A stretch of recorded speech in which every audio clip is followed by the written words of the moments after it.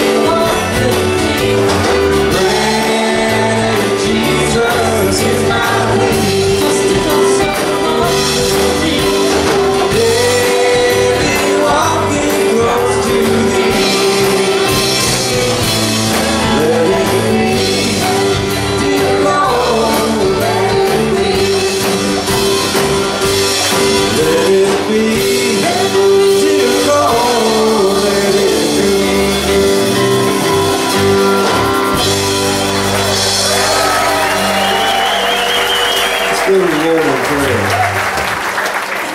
Father, we thank you for letting us be here today and giving us this place to worship. And we thank you for all these people that you put in our lives here to encourage us and to give us some of your word when we need it, and give us one of your hugs when we need it. Father, we know that we've got some folks out here that are grieving today that have suffered a terrible loss. And Father, we pray that you would just put your arms around them and that you would comfort them and encourage them and give them strength and give them a sight of the glory to come. And Father, we just pray that you put your arms around Dan and welcome him home. Father, we pray that you would be with all of us that are hurting here today and sick, and we pray that you would give us healing, that your Spirit just fill this place, and bless your church around the world. These things we pray in Jesus' name. And the church at Flora-Bama said, Amen.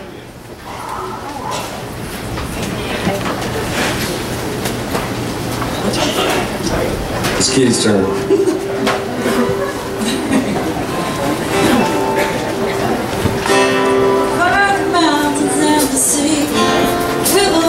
With love for me, God will open up my heart and let the healer set me free. I'm happy to be in the truth, and I will daily lift my hands. I will always sing of when your love came down.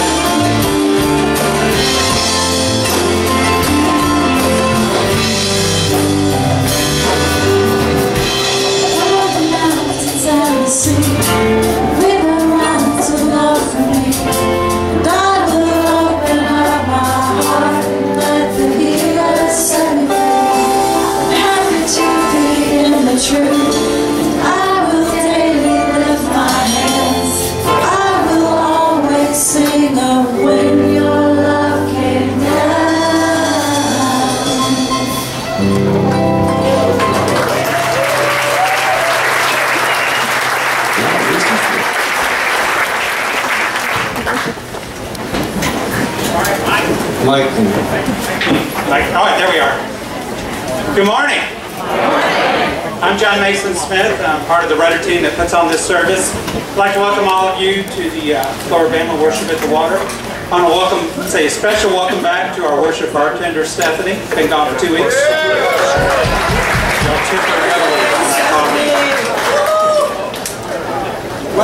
Oh, and we have a large contingency from St. Mark United Methodist in Tuscaloosa.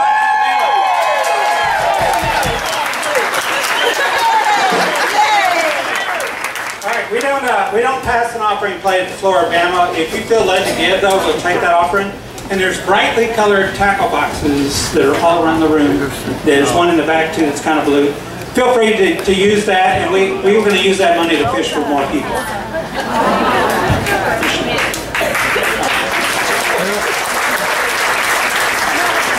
I've already seen a couple of these go out. We have on top of the tackle boxes in those baskets around, we have connection cards. If you have a prayer concern, we'd like to pray with you. We have a whole team that prays over these. If you need someone to contact you, give your contact information and we will get back in touch with you. Put them in the tackle box. Don't leave them in those baskets out there so we don't miss them. We have a navigation table, which is a lot of information right over here. Normally my wife's there, I don't know where she is. And we have free Bibles. If you don't have a Bible, we want you to have one. They're free. Come get one. We have 2 versions over there, and we'd love for you to have the Word. That's a big deal with us. That's some of what we use your money for, is to buy those. Also, over there is information on other ministries, and Dave Marnell's going to talk a little bit about another one later today, but those sign-up sheets would be over there as well. We also have our honky-tonk hymnals. Now, Sean mentioned this. We got brand new hymnals, and I got to tell you, you guys sound great when you can actually know the words. I was going, man, they never sing out here. Well, they couldn't know the word. If you want the old ones, we got 2 boxes of them. We're going to give them away today. And like Sean mentioned, it's about a $5,000 print job. So if you want to throw some money in the tackle box, that'd be great. But you don't have to. And we'll be giving them away right over there.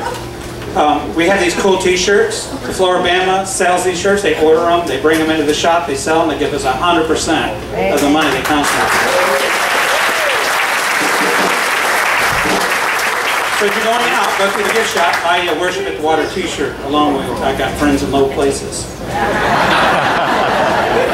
We have a video too of the service every week. It's on Facebook. If you look at our bulletin on the back, you'll see the Facebook link. Later on today or tonight it'll upload, and then at that point you can watch it again or share it with your friends. You can also put us on Twitter. If you just put Flora-Bama in your tweet, if you know what that is, then we'll find you and hunt you down. Mullet toss is a little different this year. Like last year, we're going to move the service time next week up to 9 a.m. We did it last year and still had 200 people show up. It shocked me. But as you know, 30,000 people will be here that day, so we're just trying to get out of their way. If you try to tell everyone you know, come on down, but be here at 9 a.m. and you won't have to pay to park and you won't have to pay to come in. Just come on in at 9, at 10, leave. All right. You can stay, but you go back and get the cover charge. Hey, so we have a contest for the furthest visitor. We give them a free Worship at the Water t-shirt. Nice. I've got right now British Columbia. Anyone further than British Columbia? Oh, got one. Alaska is further. Yes. Anybody from Europe or overseas? Anyone not seeing Alaska? You win. I'll be over there in a minute.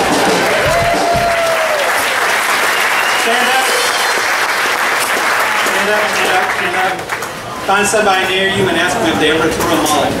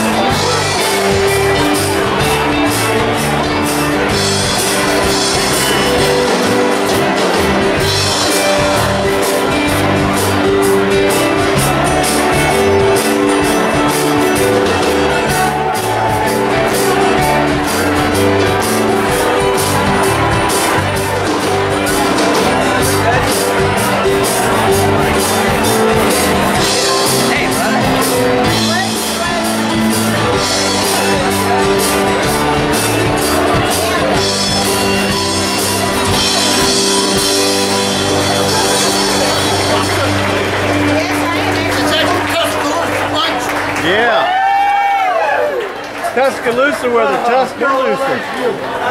Tuscaloosa? Yeah, no, that's an old, what was the comedian? Yeah. Marx Brothers.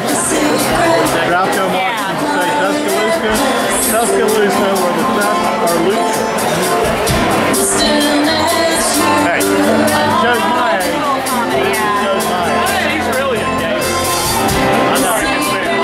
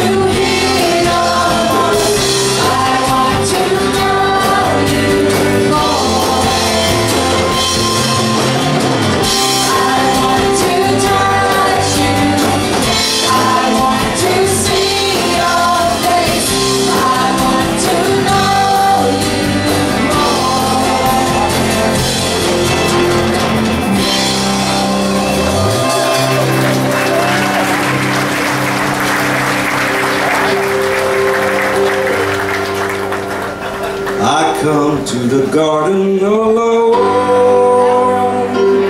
while the dew is still on the roses, and the voice I hear falling on my ear, the Son of God discloses,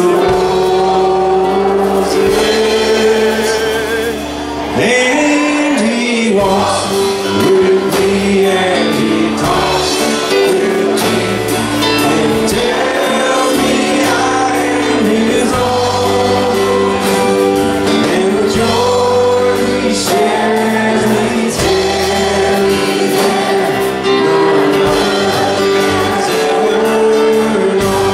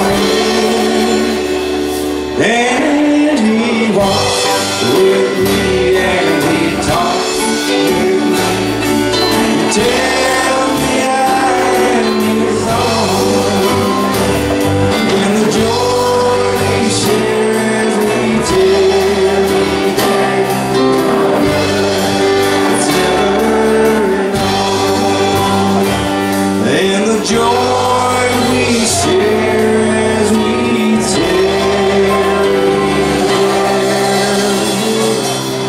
No other has ever known.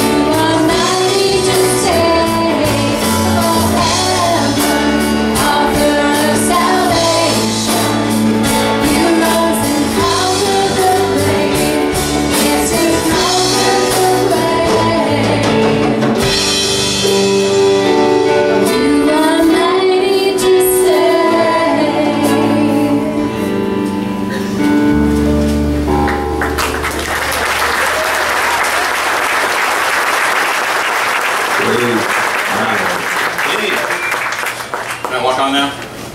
Come on, come on. Let's give it up for the Solid Rock and the Sand Band.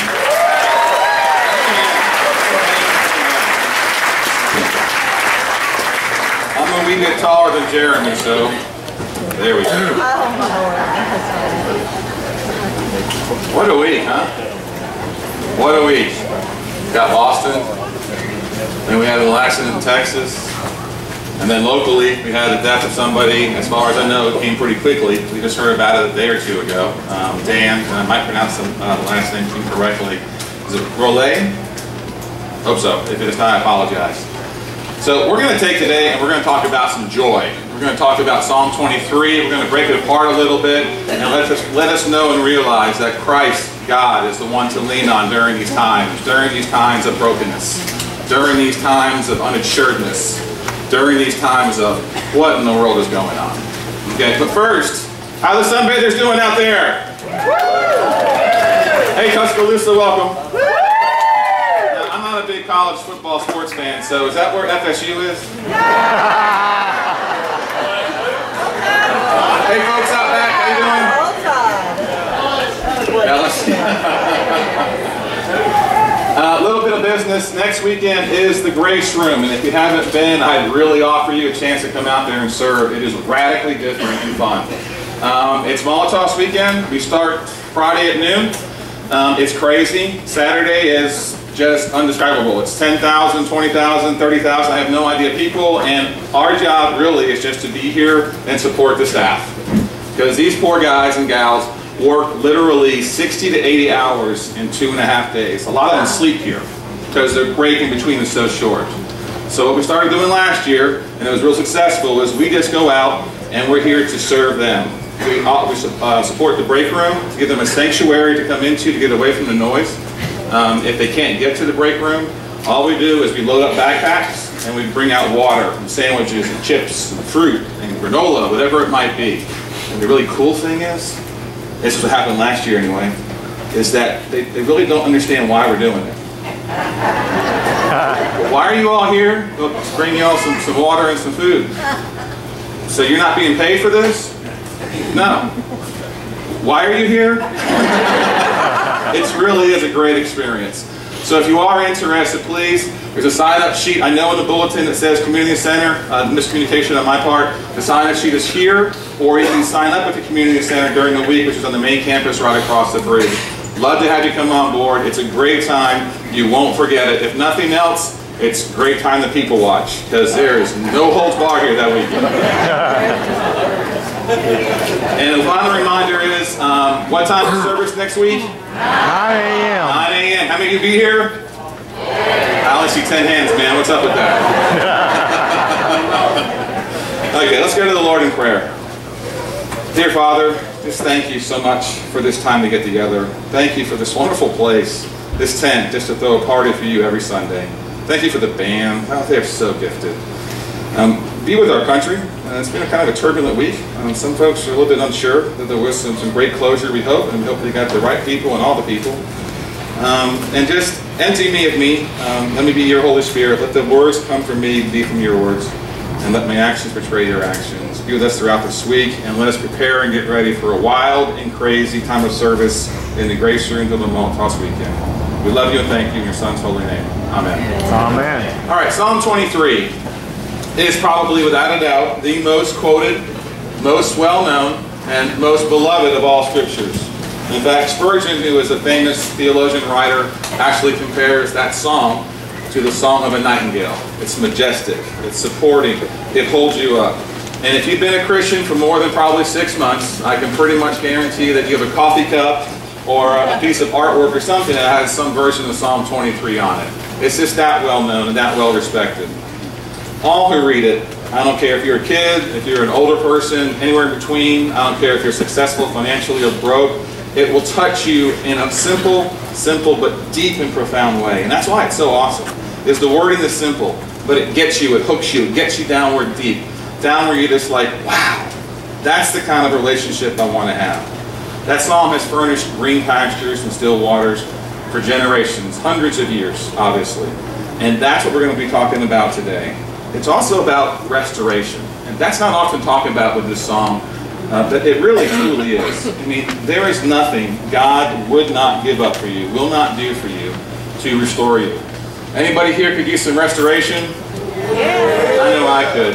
And to kind of bring home the example, I'm going to bring an example that we do, okay? There are two famous pieces of art that were destroyed. One was Rembrandt's Night Watch, another one was Michelangelo's Pieta, the famous sculpture of Mary with the Deges in her arms. Both were destroyed. One guy went to the sculpture with a mallet, other guy took a knife to, a knife, this time it would actually touch 3 times, but this time a knife. Did he throw it away? No. We humans spent millions of dollars and hours upon hundreds of hours rebuilding these things, restoring these things to their original beauty. Now, if we're going to do that for some works of art, don't you feel pretty comfortable in believing that God's going to do that and more to restore us? So find some faith in that, find some belief in that, find joy in that. He will restore us.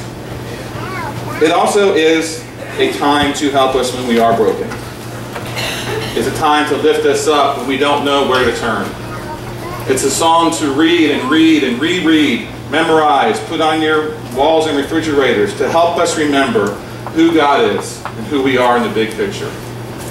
Recall the cries and pain that all of us have felt over the passing of a loved one. Again, I reach out and call out to the family of Dan Relay and Angela Marie. I hope she's here somewhere. I'd love to meet her. If you're here, please find me after the service. Look back in your own memories, in associations, times when you were hurting, times when you right now actually, you might be lonely or scared. Remember what took place in Boston. We're going to read Psalm 23 next, but first I'm going to read a couple of verses out of Psalm 22. The reason why I want to do that is that the Psalms are back to back. Psalm 22 could not be more opposite than Psalm 23. So I want to read a couple of verses out of that first, and then I'm going to go into Psalm 23. In the bulletin, we use the Message, and that's what I was going to use. But given what happened with the recent passing of Dan, I decided to I'm going to read it from the ESV version. It just seems more fitting for the occasion. But it's also good because those of you who aren't familiar with the Bible translations, you can follow along and see how they're the same but different. Okay? So these are the two verses I want to read real quickly from Psalm 22. It's verses 1 through 2 and 6 through 8. My God, why have you forsaken me? Why are you so far from saving me? So far from the cries of anguish. My God, I cry out by day, but you do not answer. By night I find no rest. But I am a worm and not a man, scorned by everyone, despised by the people. All who see me mock me. They hurl insults, shaking their heads. You trust in the Lord, they say. Let the Lord rescue him. Let him deliver him, since he delights in him. And now we're going to go on to actually Psalm 23.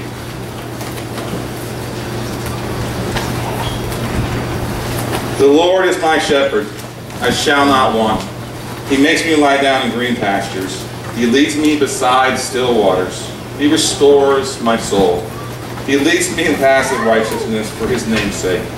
Even though I walk through the valley of the shadow of death, I will fear no evil. For you are with me. Your rod and your staff, they comfort me. You prepare a table before me in the presence of my enemies. You anoint my head with oil. My cup overflows. Surely goodness and mercy shall follow me all the days of my life, and I shall dwell in the house of the Lord forever. Amen. Man, what pure nectar. What just pure joy. It's impossible to really try and figure out how David was able to write that, but it's so uplifting and it's so tender. And if you're in that dark place, if you're in that place we all get into once in a while, where you're just kind of bumbling around, almost bumping into things, I would urge you to read that verse over and over and over again.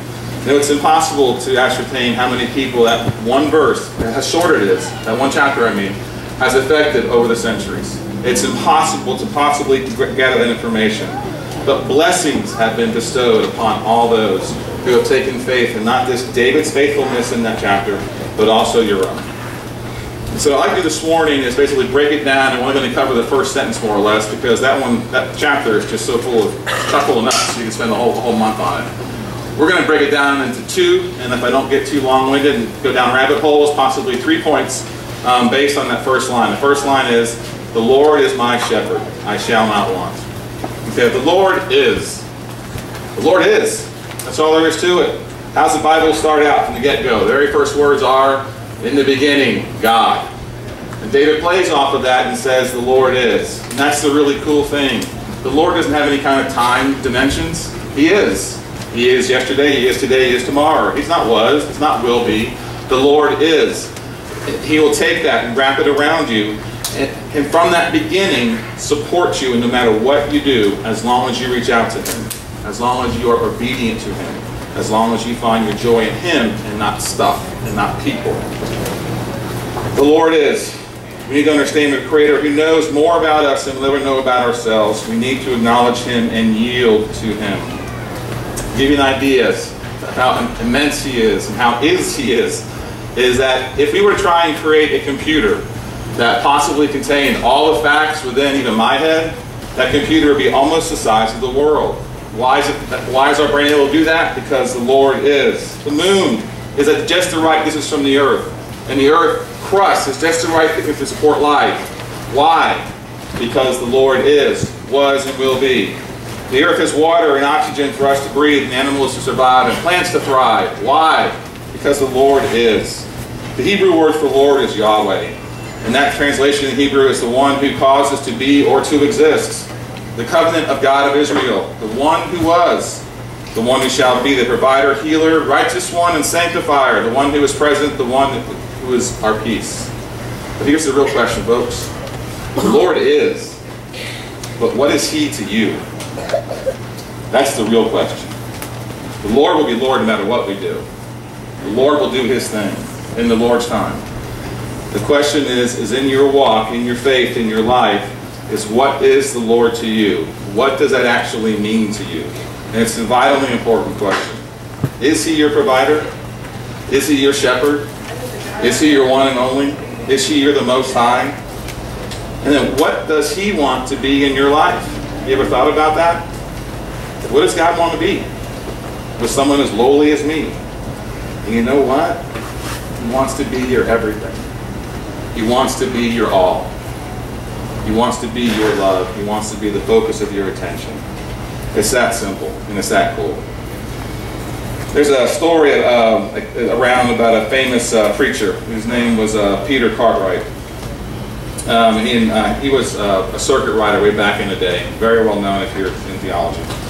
Anyway, there's a story, I don't know if it's true or not, but it's a great story, where he stayed overnight at someone's house, and it was a doctor, and the doctor was a skeptic to say the least. And so the doctor believed that the only thing that could possibly exist are those things that you can get through your senses. Nothing else exists. So this doctor goes to Cartwright and he goes, can you see religion? No. Can you hunger for religion? No. Can you smell religion? Can you taste religion? No. Can you feel religion? Well, yes. And the doctor said, well, therefore I have proved it. It does not exist. Because you can't trust your emotions, you can't trust feelings, therefore there's no religion, there is no God. And then Cartwright responds, and I would love to have been here for this one. In pretending to relieve pain, doctor, you have been playing the hypocrite and practicing fraud on the people. You should be arrested. Well, the doctor, of course, got a little bit more than incensed. He got miffed.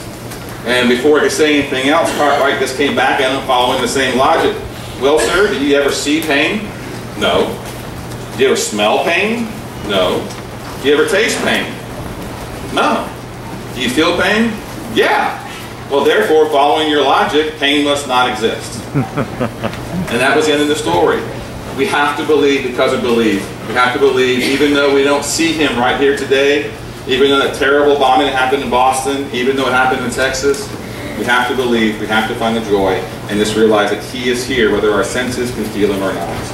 And no doubt, some of you today, right now, and maybe in the past, recently, and definitely in the future, will have this question in your mind, does God really exist on a regular basis? You might think that. And all of us, even me, have had fleeting moments where I'm like, man, God, really? What's up with that? When that happens, I urge you, turn to this song. He is your shepherd. He will lay you down in green pastures. He will lead you to still waters. Find your strength in that. Truth number 2, my shepherd. What a great analogy. What's a shepherd do? Outside of what we see, this standing there with a stick in his hand. They take care of the flock. They lead the flock. They protect the flock. They do everything for the flock. So all the flock has to do is what? Just follow him around. How freeing is that? And all we have to do is lay it down at the cross and let Christ lead. And if you're like me, that's kind of hard because I'll lay it down, but then what do? I picked the darn thing right back up. How stupid is that? But if we can just be like sheep, innocent lambs, and follow him obediently, you know, how freeing is that? And based upon that, a lot of people who are maybe new to Christianity or just don't believe in Christians or other religions will use that as that we're saying that it's a crutch. God is only for the weak. God is only for those who can't handle life.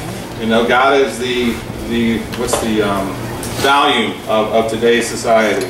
But see, I would say this the opposite. I would say that it's when you are weak.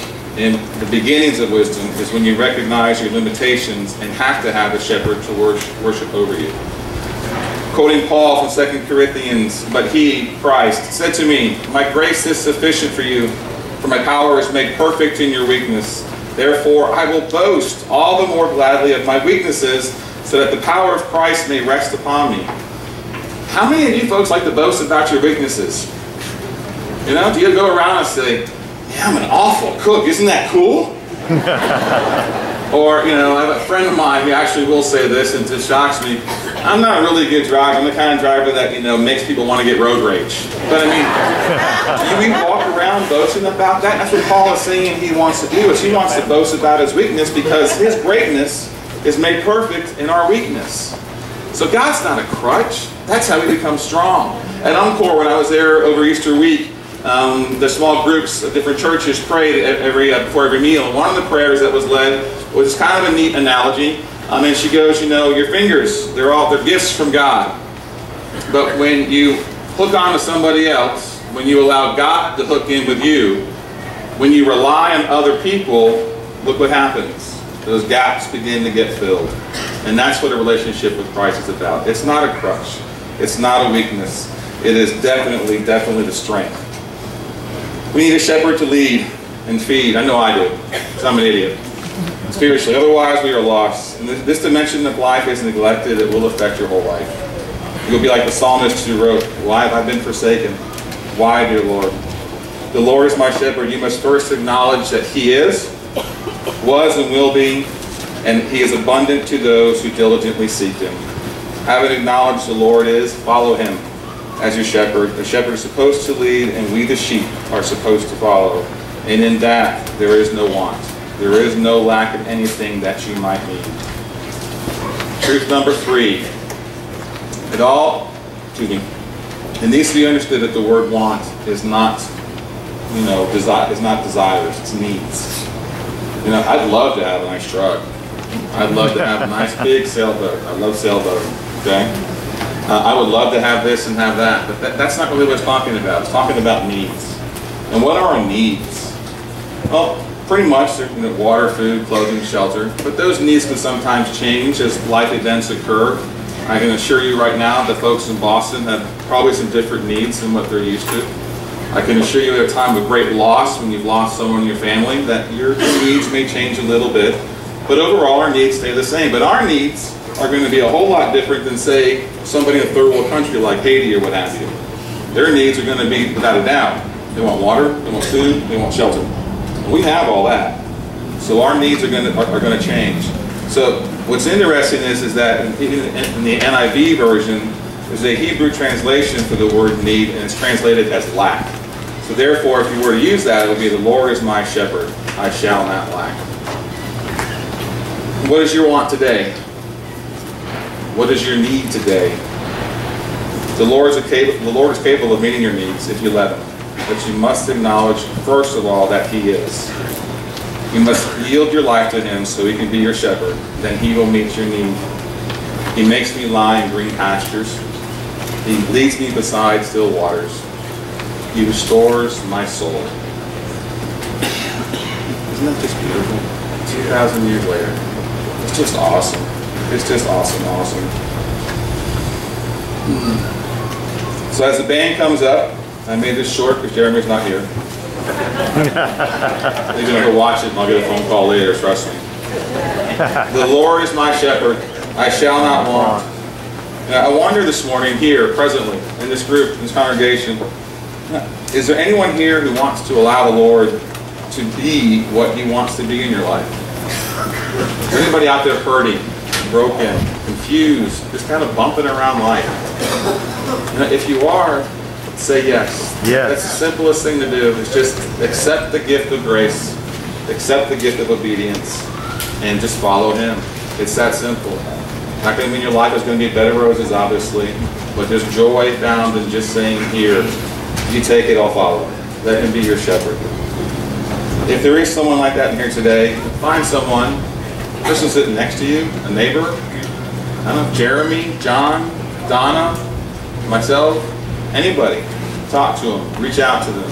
Let them help you to realize the true joy and the only joy. You can be happy without God, I'm not going to lie to you, but happiness is momentary. It goes. I can be happy driving down the road. I've told this story several times. In fact, it just happened last week. We were driving around with Andrew. And then somebody will turn real slow, and I lose it. I flat out lose it. I could be singing a Christian song, and boom, it's gone. What we're talking about is joy, that long-term sustained feeling, and that can only happen through Christ. So just say yes. Just accept his offer of relationship. Find the joy of allowing him to be your shepherd. Amen. Amen.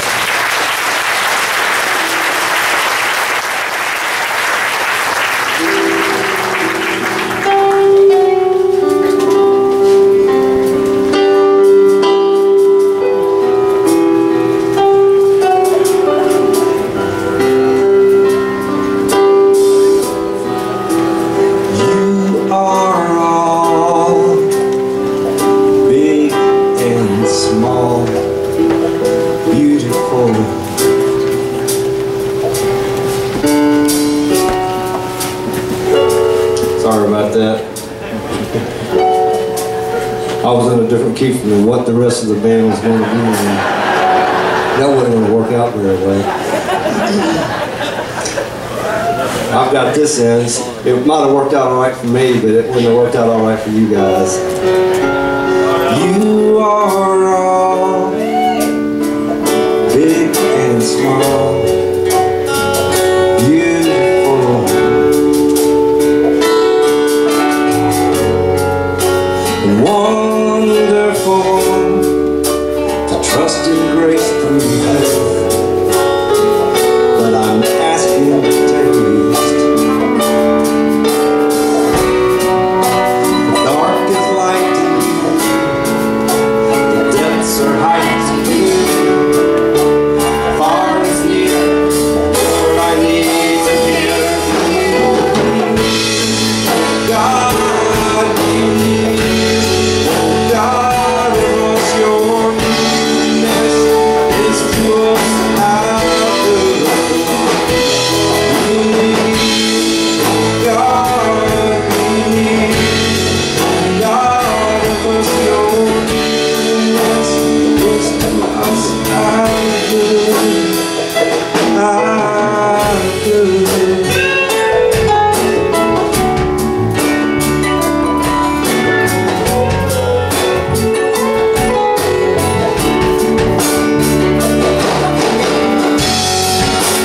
Fullness is mine.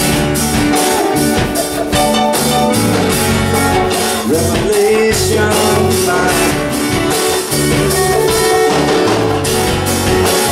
Oh, to taste, oh, much more than this.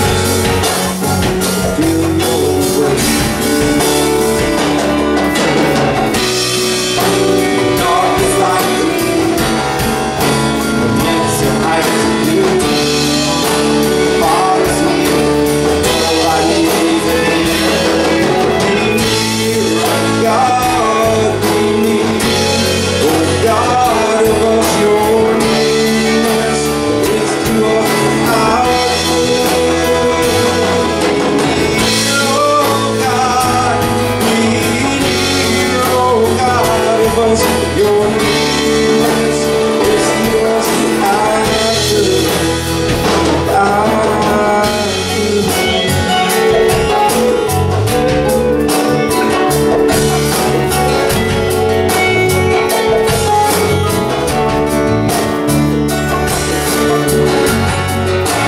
Fullness is mine. salvation be found. Oh, to taste much more in your way.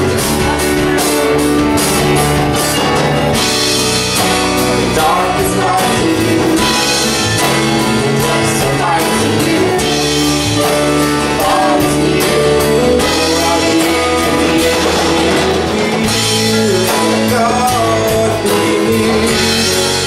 God of us, your nearness is to us our good. Oh God, be near. Oh God of us, your nearness is to us our good. Oh God, be near. Oh God of us, your nearness is to us our good. Our good.